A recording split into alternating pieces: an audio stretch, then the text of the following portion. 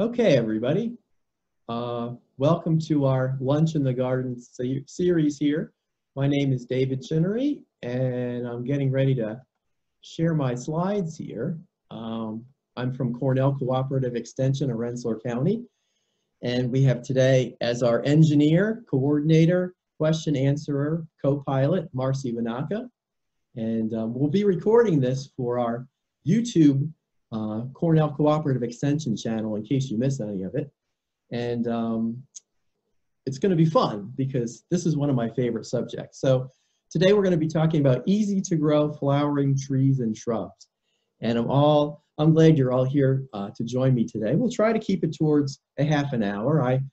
Of course, being a plant person, have a million trees and shrubs I like. And to really narrow this down to just a few, we could probably do 4 weeks of Wednesday Lunch in the Garden series programs on this kind of topic. But I tried to pick things that are going to be flowering soon. So these are mostly flowering trees and shrubs, things you're going to really want to grow because they have beautiful flowers in the springtime.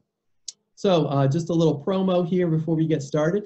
On our Facebook page, we have Plant of the Week every week. We also have Gardening Update, which is a little video I do on Fridays that talks about some of the gardening issues, problems, challenges, wonderful things that happen every week. So look for that on Fridays on our Facebook page. And if you'd like to be signed up to get the emails about these webinars, as well as other things we're doing in the horticulture program, send an email to me, dhc3@cornell.edu. And I'll show this again at the end of the program.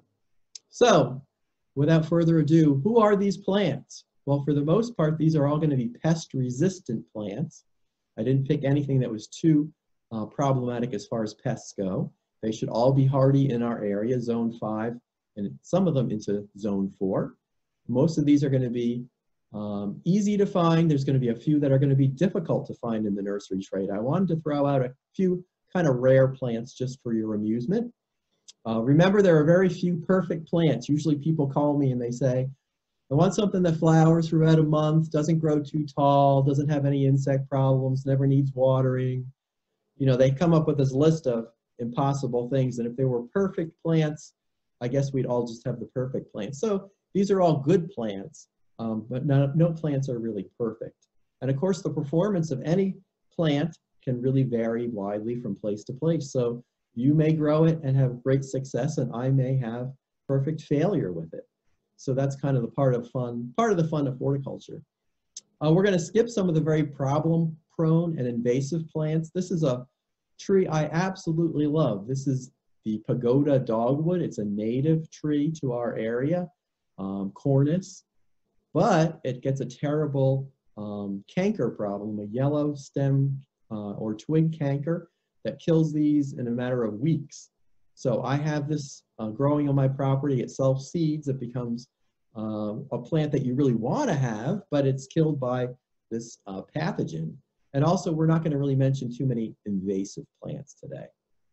And for each one of the plants I talk about, there's going to be dozens of cultivars and varieties available in your nurseries. And I'm not going to talk about all those. For instance, here's an oak leaf hydrangea, fantastic shrub. I'll talk about it, but you're going to find yellow oak leaf hydrangeas, pink flowering oak leaf hydrangeas, short ones, tall ones, all manner of variations on this in your nurseries. So do a little research and see what they have. This program today is just a very basic guideline to get you started. If the plant we're talking about has an American flag on its slide, it's going to be native somewhere in the USA. Maybe not right here, but somewhere. And if it has a deer on it, it's going to be rarely or seldom severely damaged by deer, at least by the standards of a few pundits that I've read up on online about deer damage. Okay, so let's get started. And I'll have to go fast because I can tell I've got a lot to say and I want to try to keep it brief. Fantastic plant, the bottlebrush buckeye. This is a large flowering shrub.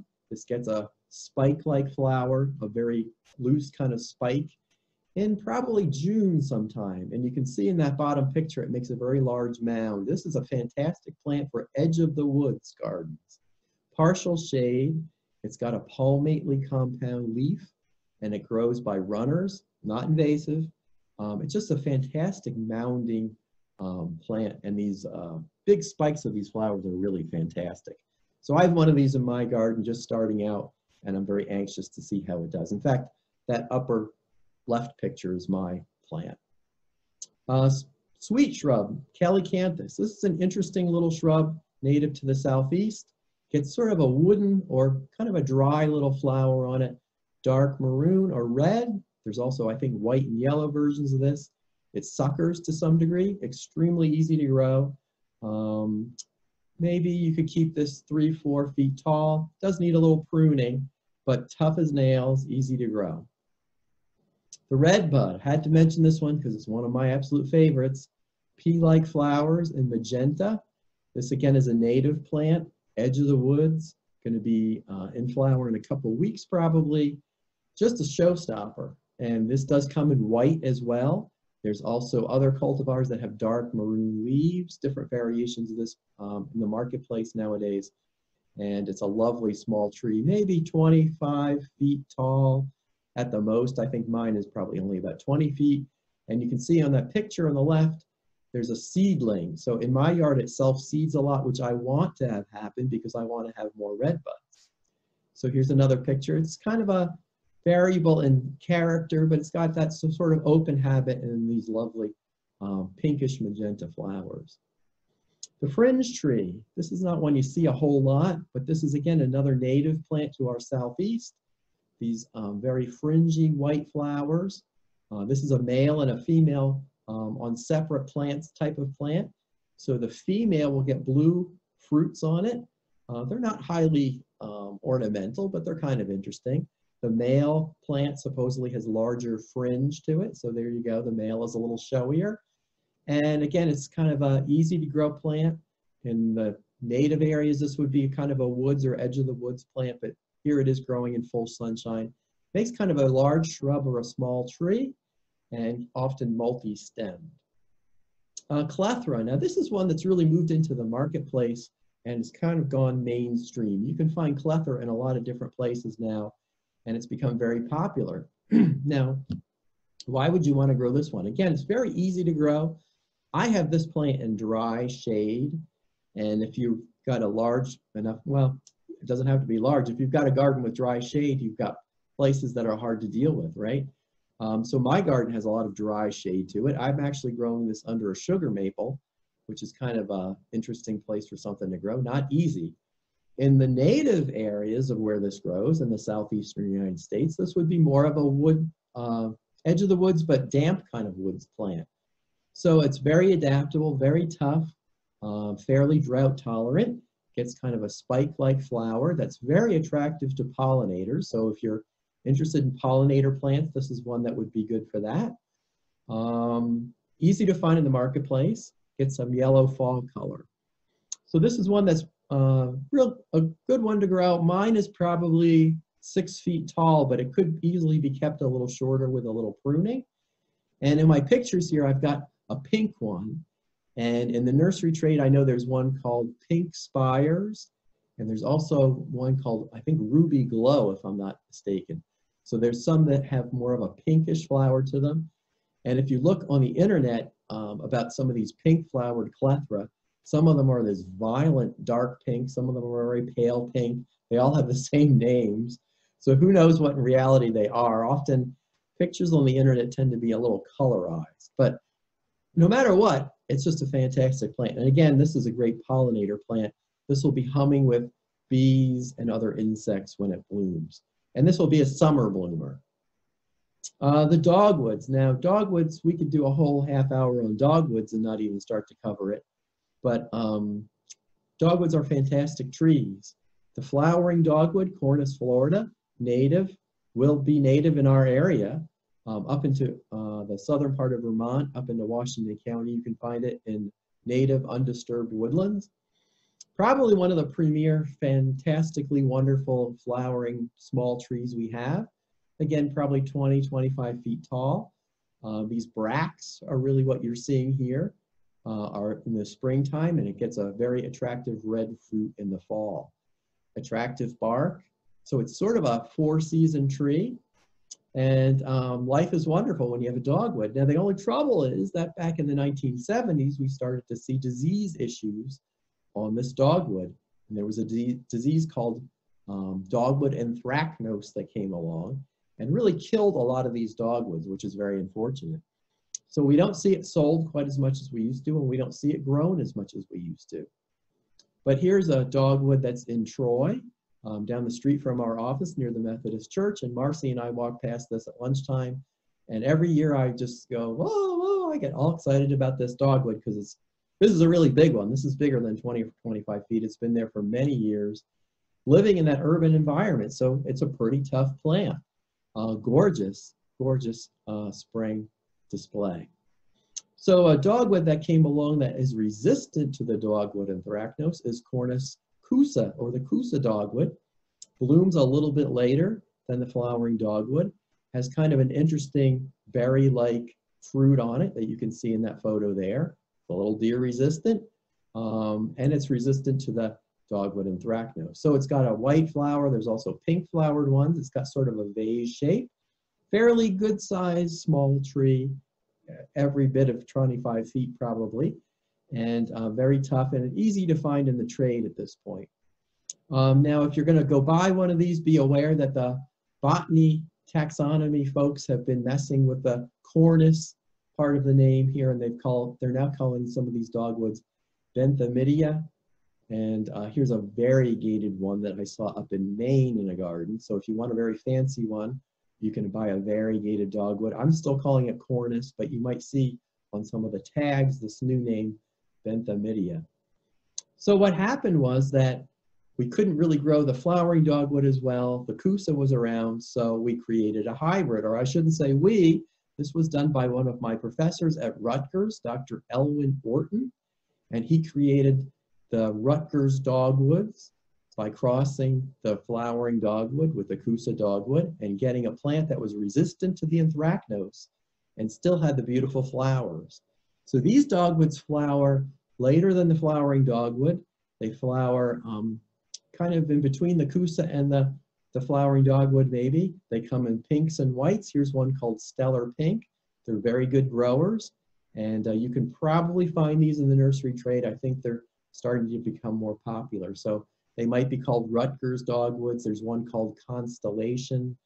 They're kind of named for things in the sky. So look for those. They're fantastic plants. And there's Dr. Orton who developed these. Takes many, many years to do that, and he was a great teacher, so we certainly appreciate all of his efforts saving the dogwoods for us. Another wonderful dogwood is the Cornelian cherry dogwood.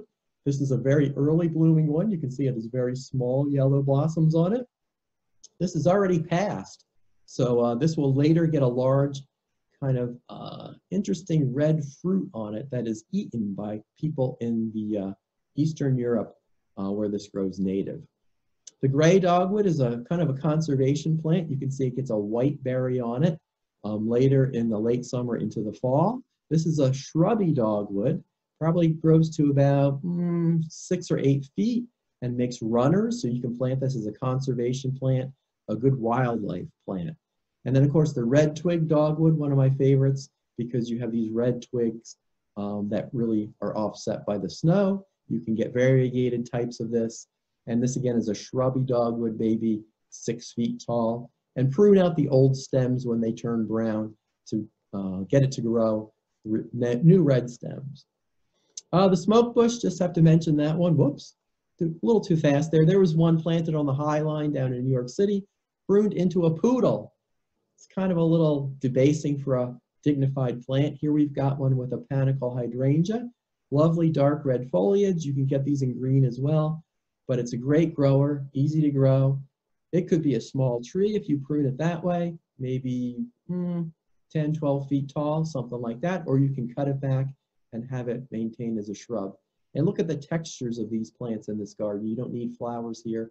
And the smoke tree does make sort of a smoke-like inflorescence, but that's not really the point. It's that wonderful foliage. Fothergilla, this is kind of a bottle brush shrub. The large Fothergilla maybe gets to about 10 feet. The dwarf one will be much shorter. I have the dwarf one in my garden. It hasn't exceeded, I think, 4 or 5 feet in probably 7 or 8 years.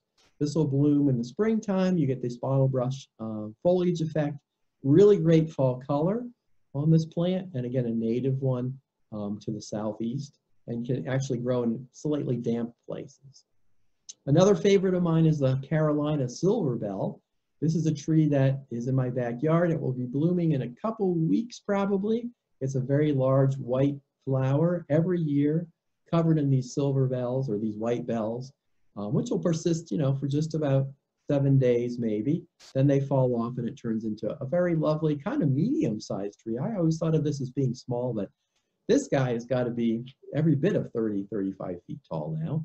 Multi-stemmed and has wonderful kind of snake-like bark. So that's one that really isn't very well known, but a good grower in our area.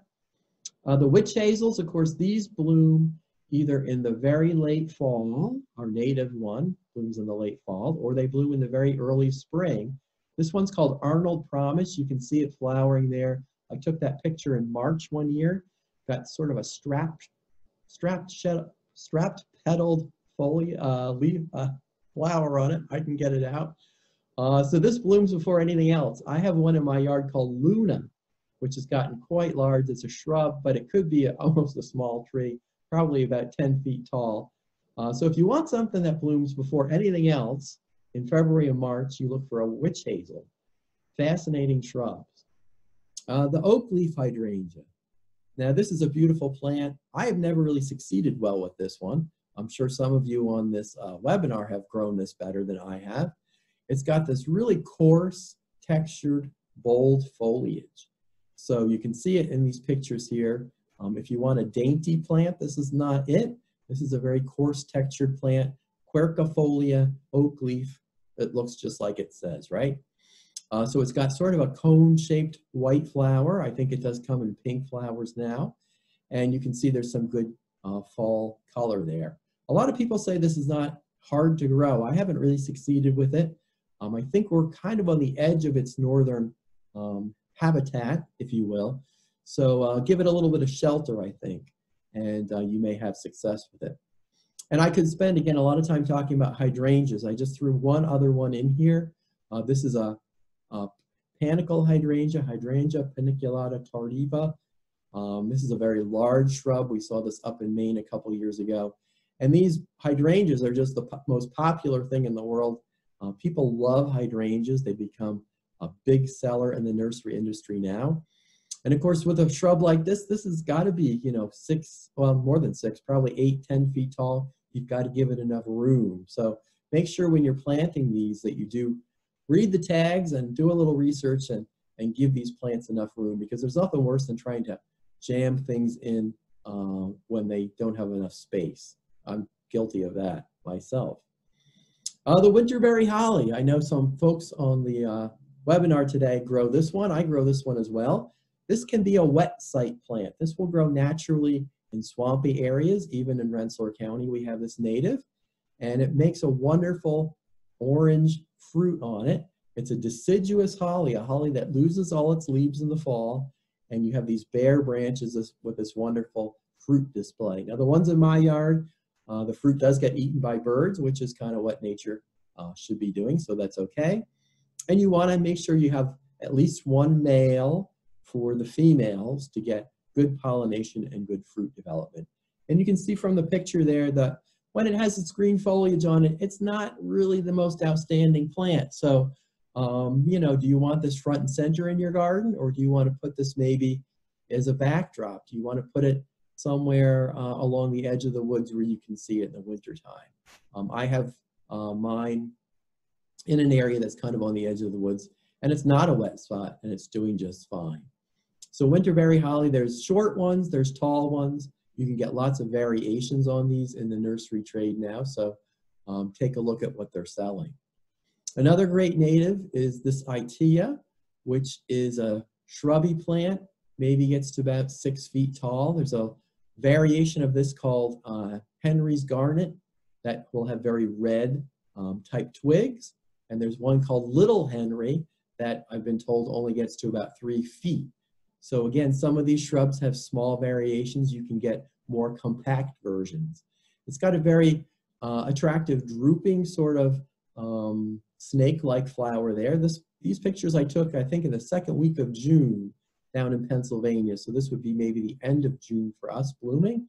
And you can see it's got a very attractive, deep wine-colored foliage there in the fall. So again, one that's not really well known, but I think you might find it in nurseries.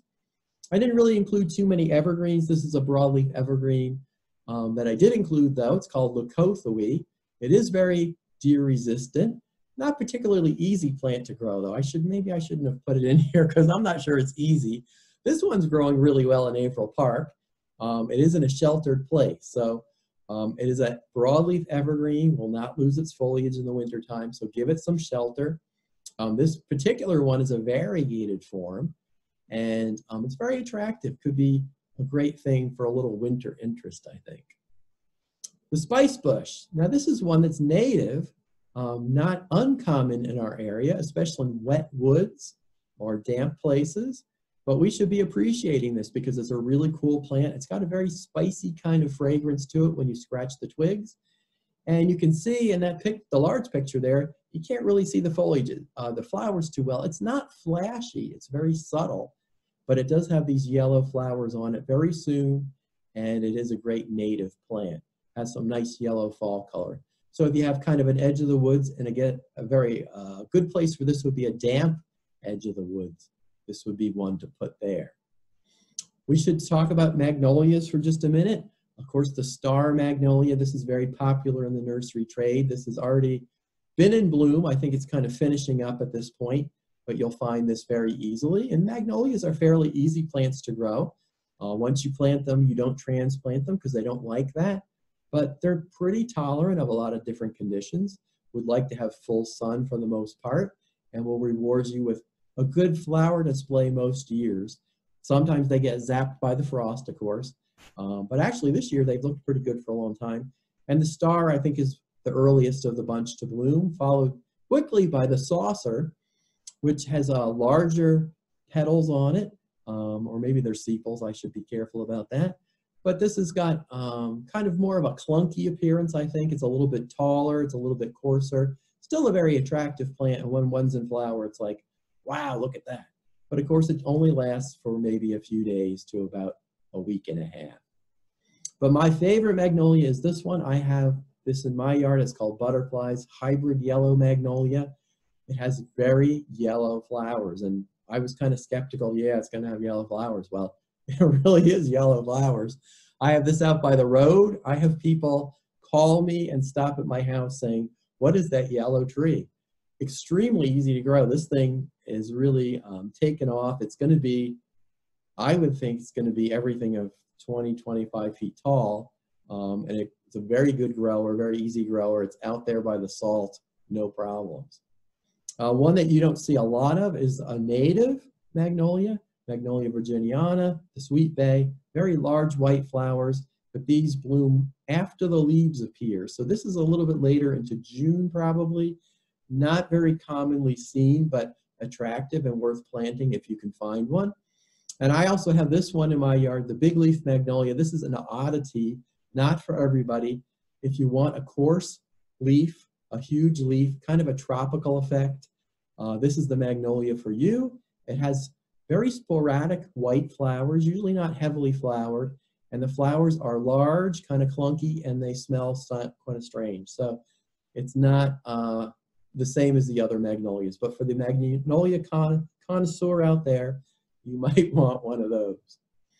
Crab apples, I won't talk about too much other than to say there's a lot of nice ones out there, and go on the internet and research disease-resistant crab apples before you buy one, because we see crab apples that have diseases such as apple scab and cedar apple rust.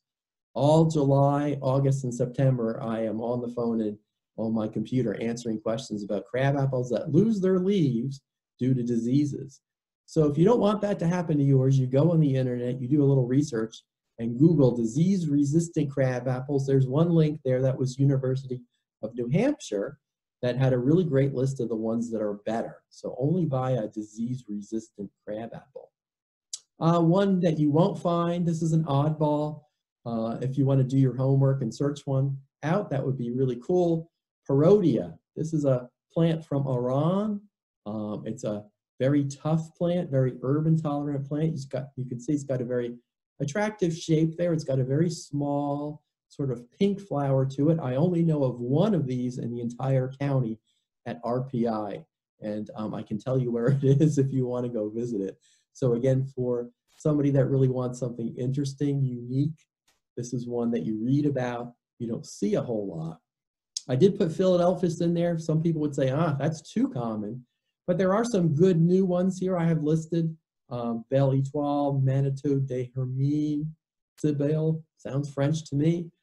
Some of these are some of the better ones. I have mock orange in my yard, the old-fashioned types. They're very large kind of shrubs, kind of clunky, probably 8 feet tall, but when they flower, man, they are incredible.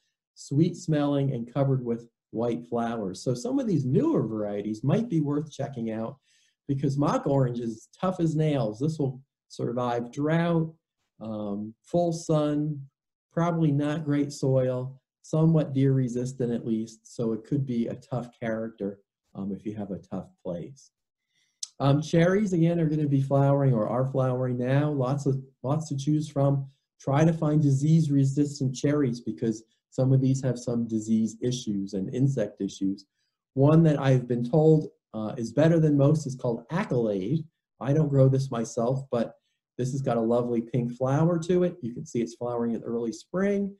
And the two parents here, Subhirtella and Sargentii, are some of the better cherries as well. Prunus subhirtella, its cousin, is the weeping Higgin cherry, which is, again, another good cherry. Be very careful. Don't fall in love with cherries and buy one on impulse. Make sure you do some research on them because there's a lot of kind of lousy cherry trees out there that are being sold. So watch for that. Another oddity here, I just kind of love this one. It's called the Royal Azalea. It's a rhododendron, and it's a deciduous rhododendron. You don't see this very often at all, but it's got a very lovely pink flower to it. And the pink flower is blooming there as the new foliage is coming out. You can see in the other picture there, it's got red fall color. So it's going to lose all its foliage. It's not going to get winter damage, but yet you're going to have a rhododendron, AKA an azalea. So it's a very cool plant. Kind of tall though, probably 6 feet, 8 feet tall. It could be kept smaller, but again, for the connoisseur, this would be one to find and search out. It's also pretty soil tolerant. It doesn't really need the low pH that most other rhododendrons need. Now this one probably isn't for everybody, but I tend to like it because I tend to like weird plants. This is sumac. Now a lot of people would say, why are you going to grow sumac in your garden? Well, sumac is a native plant, right? And we should be embracing our native plants. This is a little bit fancier than some of our other sumacs because it's got this lacy leaf, the cineata. So cut leaf staghorn sumac, this very cut leaf, got a fine texture foliage, but the plant itself is kind of coarse. I have this in my garden, and it'll grow up in a clump. It'll be there for a couple of years, then I'll either get rid of it or I'll want to put something else there, and I cut it down and another one pops up. So it's not invasive, I would say, but it may spread a little bit, but you can control it. And you can see in the lower picture there, there's a golden leafed cut leaf staghorn sumac. That is kind of a very classy plant if you can appreciate it. And I'll never forget my sumac story. I went to England one time in the early 1990s, and a man said to me, "You must be from America." And I said, "Yes." And I said, "How did you know that?" He said, "Because you wear giant white sneakers," because that's what Americans wore at the time. And he said, "My favorite plant comes from your country." And I said, "What is it?" He said, "The sumac, because it gets this fantastic fall color." And at that time, nobody in our country appreciated sumac. So the Brits are a little ahead of us on that, although we are appreciating our native plants more and more. And here's some pictures of this flaming sumac color in the fall time. So search it out, it's kind of cool. Master gardeners really like this plant, so I put it in here for them. This is Stewardia, a Japanese plant, Asian plant. gets wonderful bark. You can see in that picture there, this very attractive exfoliating bark in these beautiful patterns of beiges and browns and grays. When it gets older, it gets fantastic fall color in the lower picture, and it also gets a white camellia-like flower, so it gets that name pseudo-camellia. Now, people that have these say they're not that hard to grow. I've seen kind of miserable stewardias though, so again, this would be one I would want to put it in good soil. It would like mostly sun, but maybe a little part afternoon shade to protect it a little bit. Some people succeed very well with this one. I haven't grown it, but I've been with master gardeners on field trips, and when we see one of these in flower, they get very excited about it, so I put this in there for them. The lilacs we'll just touch on very briefly. We all know Syringa vulgaris, the common lilac, but also remember there's many other lilacs.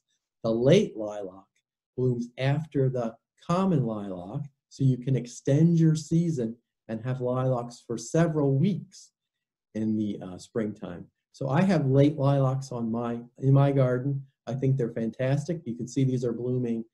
Oh, when the foliage is a little bit more developed, they come in all the lilac colors. So look for Syringa villosa, and you'll get later blooming lilacs. And of course, the Japanese tree lilac, this has been one that's been used as street trees. It has a white flower on it, kind of a little bit later, probably in the late spring or the very early summer. These don't smell good, so don't think you're going to have a beautiful smelling tree, but it's a tough tree. It's a very urban tolerant tree, and it gets white flowers on it. Maybe, oh, I don't know, 20, 25 feet tall at the most, maybe a little even shorter than that. So it's kind of interesting. And then I'll finish up here with the viburnums.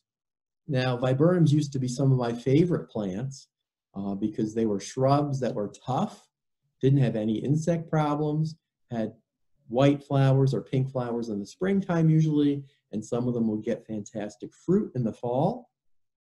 But then along came this terrible thing called the viburnum leaf beetle.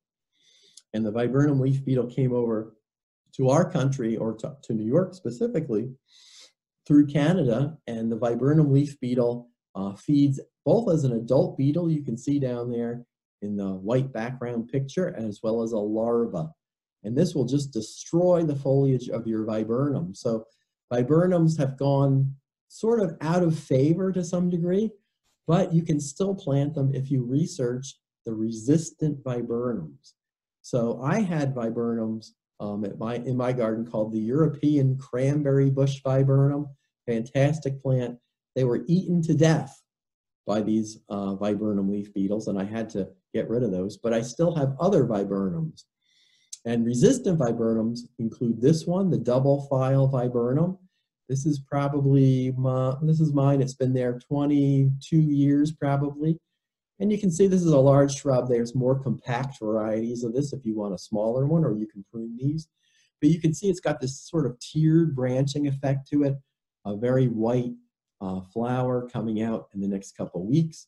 Just absolutely gorgeous plant, the double file viburnum. And this is growing next to a driveway in kind of a shady place, not a great environment, so it's a pretty tough plant.